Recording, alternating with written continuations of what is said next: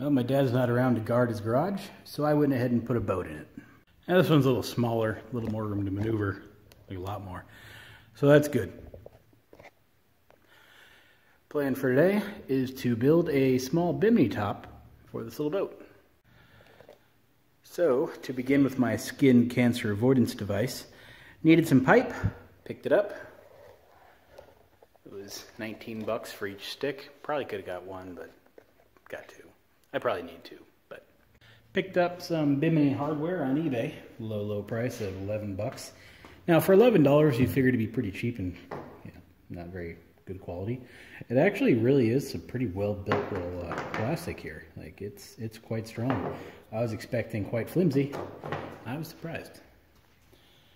We'll need some more odd ends, some little cleats, some little straps, some canvas, but it's a start. Now you could be saying to yourself, hey, why don't you just buy a Bimini top? You can get them on eBay for 80 bucks.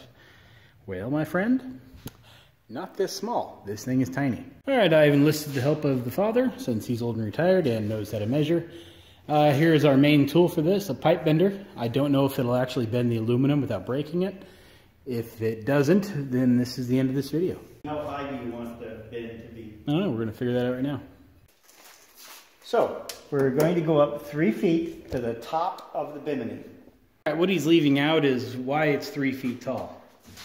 The plan is to use this is kind of a center point, so we're 3 feet back, and it won't hit my little light when it's down and folded up. So that's the reason for the 3 feet tall. Could go a little taller, but 3 feet works. Yeah, let's go!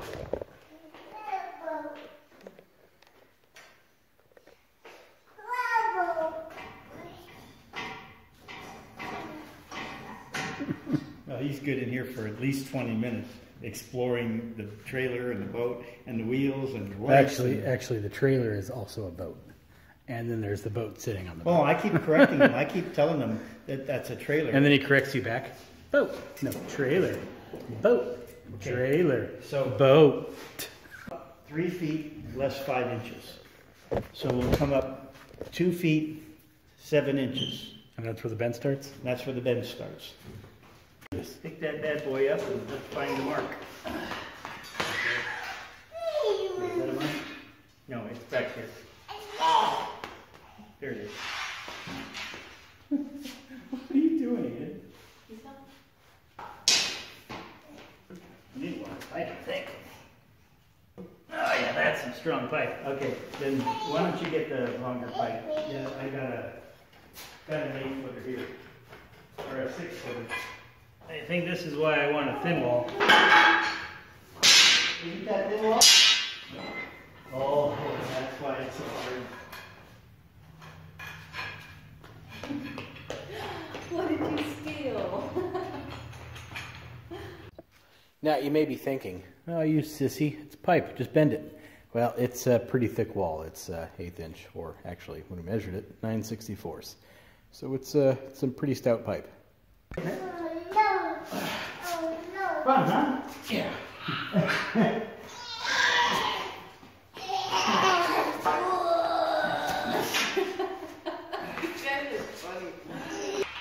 No, I gotta put it in this way. Yeah. Well, back, so should I So what you do is line to back? Yeah, exactly. We're on line. This is gonna be fun. Now, you've got to be vertical with that. So stand up and line it up. There you go, right? Yep, you're too far. Back a little bit. Right there. Ready? Yeah. Now keep it vertical when you go. See you later.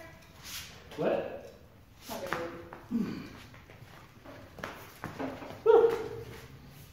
Easy. Pipe.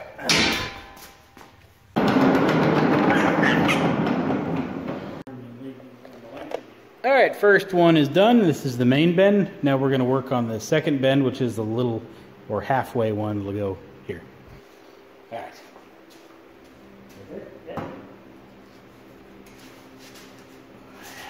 We need more poles. All right, so rather than busting out the trigonometry calculator, we're just putting the old pipes together, marking where our other mark was where we bent. We'll bend it there, and they'll be identical. We hope. We hope.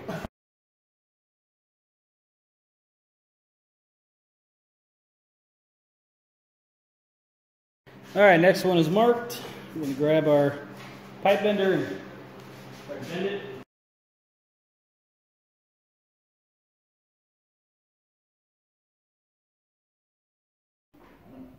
Okay, so we're going to go, let's call it 4 3/8. Right? Yeah. Say when. Keep going. A little more. Right about there. Should do it.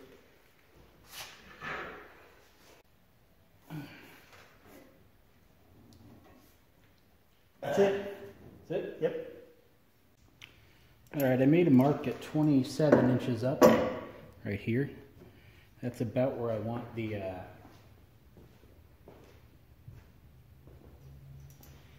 don't remember what it's called. The strap, little attachment to go. So, I'm lining that now. Gonna use my drill bit guide to go onto the pipe. Make sure I can keep the hole decently straight and where I want it. There now.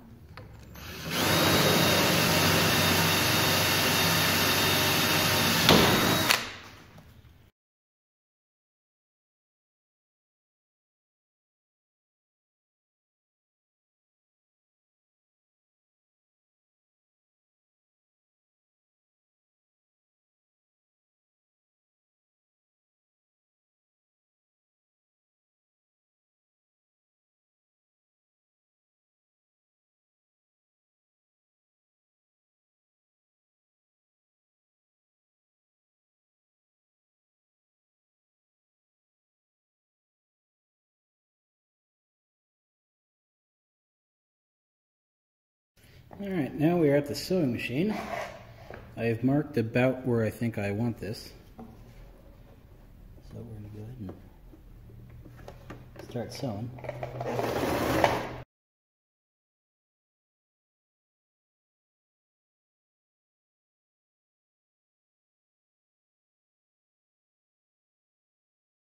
So for the middle support, for the middle bar, we're going to go halfway between the base and the top and see how it looks.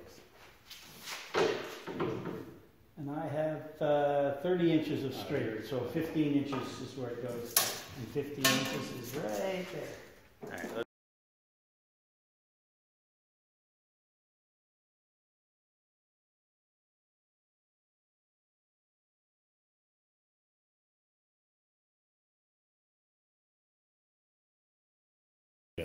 You want to play with the wheel? No? I'll go up there.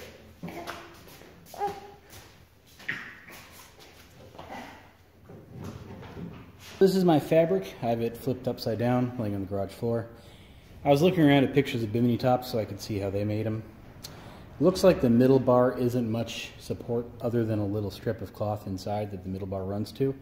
So I'm going to attach that down first, sew it down and everything, put it on the boat, and then start stretching and fine-tuning where I want everything else.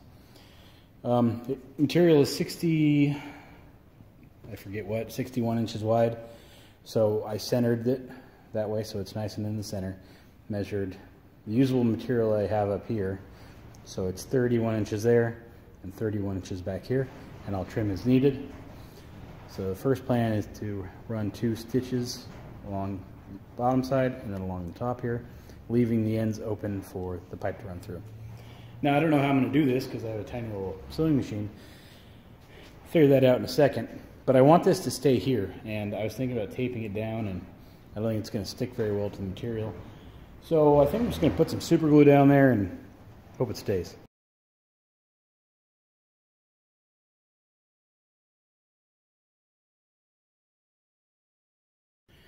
All right, let's see how well this goes. All right, 5th time's a charm.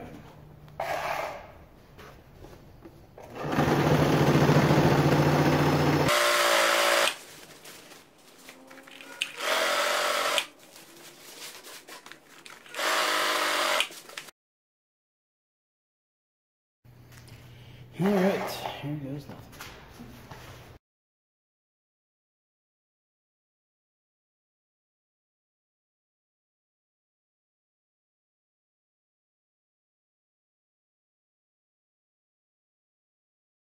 All right, I got some tape holding in my fold for my edge seam. Let's hope that works. Do this on both sides.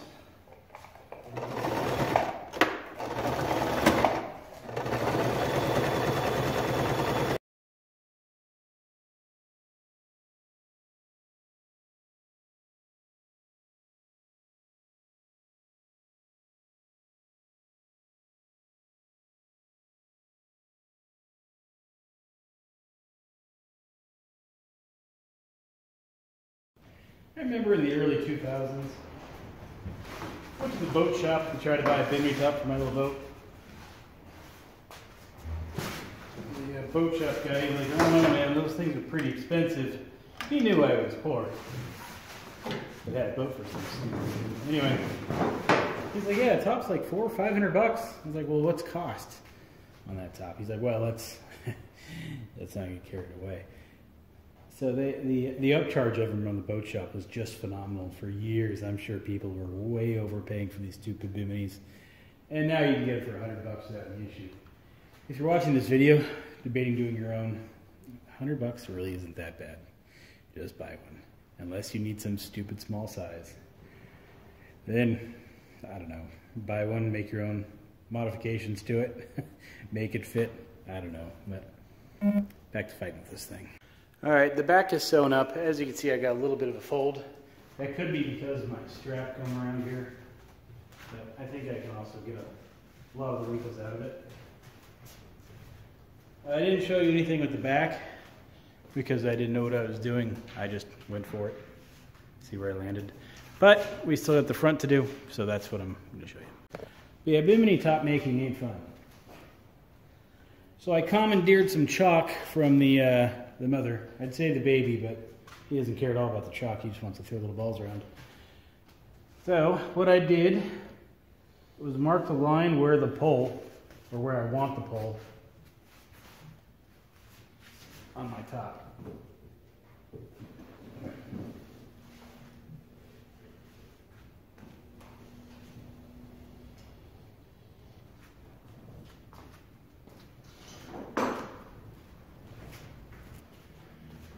All right, so there's a line all the way around it now. So when I sew it, I know kind of where I want it to be. Now the problem with this top design, the only way to get the fabric on and off is to disassemble the whole thing. So putting it on and off to make it is kind of a nightmare, but that's kind of what you expect, I guess, when you're making something on your own. I suppose a smart man would have made cuts here and used some kind of way to join these together to avoid that problem. But obviously that's not me. All right, so this is what I devised to sew this up. Got it on the ground, obviously. I got a pipe. Fold it over and I can see where the pipe is supposed to be. I screwed up once already doing this. So you don't want to go too tight with the pole because you're never going to pull in if you do. But you don't obviously want to be too loose. So I'm going to throw some glue down where I got to sew, just to keep everything in order. Now, the back of the material I can glue to for some reason, but I can't to the front. So whatever kind of back this is allows glue. All right, so now the position will be held. I'll probably start about there on my seam. The finger's width. I'll go through, mark a couple of finger widths. Just make sure I kind of keep on track. All right, that's what I'm sewing first. This should go pretty smoothly. You never know.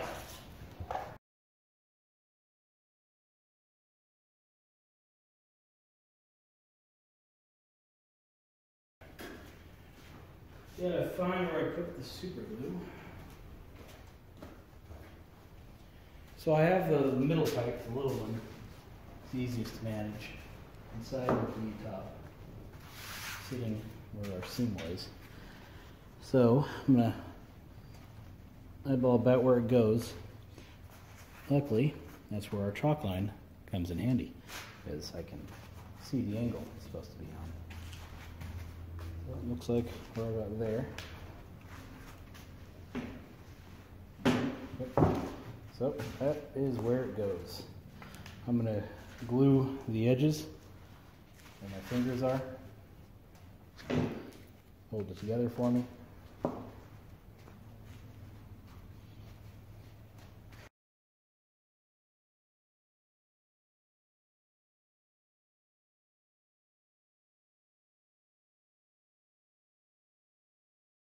Let's get this pipe out of here. So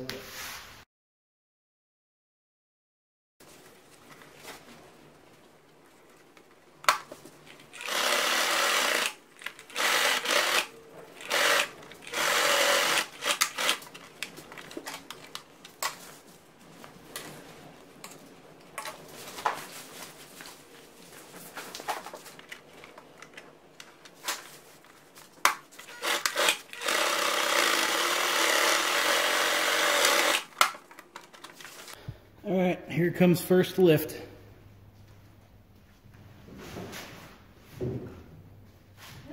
Not too bad. Not too bad at all. New straps are coming tomorrow. I broke down and bought some. For the most part, that looks pretty decent, I'd say. I like the color. It kind of matches the little red accents of the boat. I have an issue with my flag, but that's a different story. But that looks like a decent top, I'd say. It fits the size of the boat. It's not too big. It's not too overpowering. It looks like it fits this boat. Well, the top is on and reinstalled now. So all I'm doing is kind of trimming the straps. Kind of debating if I want to leave them long or short or how I want to do it. If I leave them long, use them for something else later, but at the same time, then I have a strap hanging out. So I don't know. I'll probably just cut it right here and call it a day. So cut. Let it fraise. So you can either sew it or just heat it up with a lighter. I'll trim the rest in. That's pretty much it. All right, let's slap an engine on here. Make sure we have no problems with the top via the outboard. All right, that board is on there.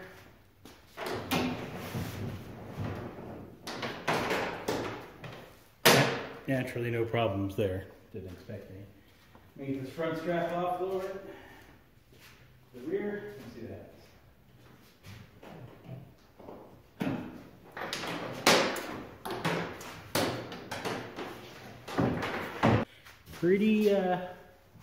Pretty close. I don't think it's actually hitting the outboard at all.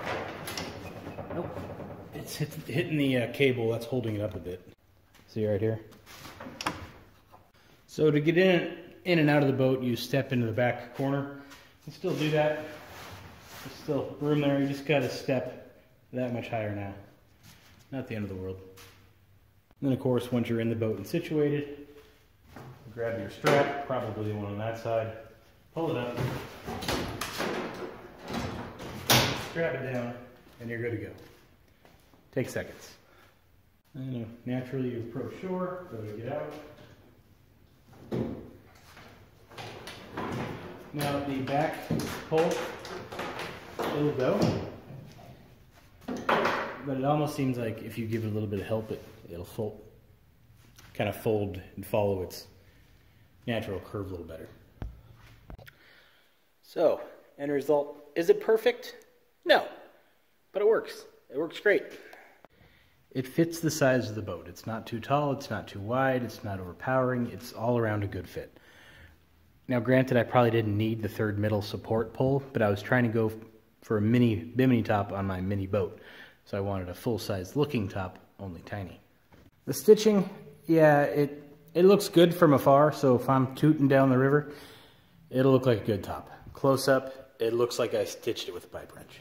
But most people when they take up sewing, their first couple of projects, they're pillows and then maybe a a little stuffed animal. Never a canvas top. This is my second sewing project and a canvas top. That's a pretty good leap there. And of course the experience kind of shows because the stitching, well, let's not show too much of it. Now, the frame of the boat, I absolutely think I did a fantastic job with it. It is strong, it is sturdy, it looks like a factory-made pole. If you walk up to this thing and look at it, the top, you're like, okay, somebody cheaped out on that thing. But when you look at the base, you're like, oh, this is a you know, manufactured Bimini frame. It's not made in my garage, but the bends are all equal. I even have this little guy. All around, it's really a good-looking frame. But it's strong, it's not flimsy feeling. The reason I got the thick wall material is because that's all the metal shop had. They said they had some thin wall and called me and said, no, this is the thinnest we can get. Whatever, give it to me, I'll work with it. And you know what, I'm glad I did, because I have a neat way here to mount down my Bimini straps. After I was done with this, I was thinking, you know, that should have been on the inside here.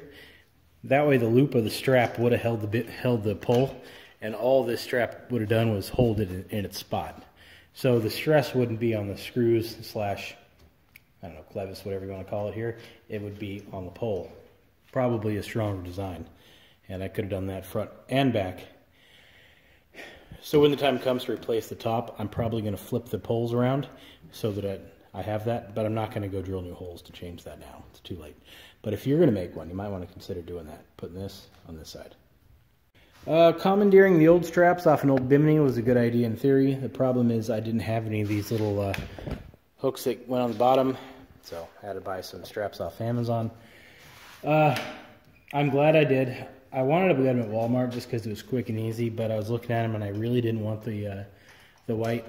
To me, those white straps, they still kind of look cheap. And now that I have these black ones, now I didn't actually feel the white ones, but they look cheap.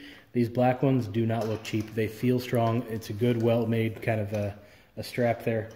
And it's, you know, I don't know if it's stainless, but it's stainless-looking hardware with, you know, a good feeling quality strap for the same price.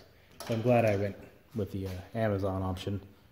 And one other interesting thing that I wasn't really thinking about when I started this was these poles give me a lot of options to clamp stuff to them. So I have my GoPro mount connected to a bunch of accessories, connected to my cell phone holder, which is what I use to film everything. And I can use that to clamp right onto the boat and position my phone wherever I may want it. So I think that's going to be better than the tripod balancing in the boat. Because, you know, this is obviously not going to fall over. And if it does, it's going in the water and you're never going to see the footage anyway, so it's all good. Also, a little slot right here. That's where I plan on slipping the registration, maybe with a little snap button right here or something. That way it's on the boat, should I ever need it. And should I ever find it. Anywho, also one more notable thing. Taking this on and off so many times, I stripped out the set screw that goes here. Usually that might be a problem, but my tubing is so thick I was able to tap a hole, put another bolt in there. And that's probably better than the set screw anyway. If any more strap out, I'll do that to them. Or I'll do the same thing. And like I said, I don't see any issue with it, and it seems fine. But notable. Alright, let's go slap this thing in the water.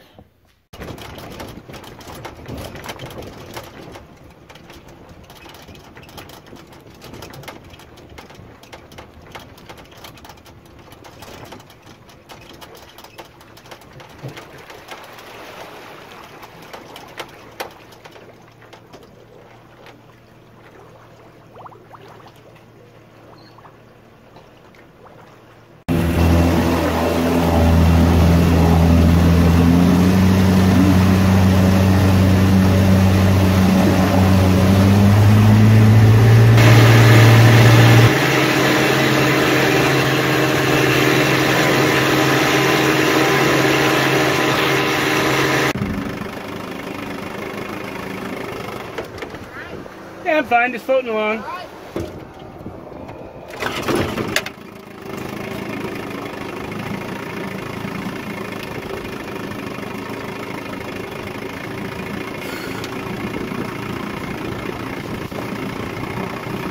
So they stopped, asked if I was okay. I mean, the engine was running. Couldn't have been that bad, but still nice for it to stop. Let's see if we can race it. Catch up.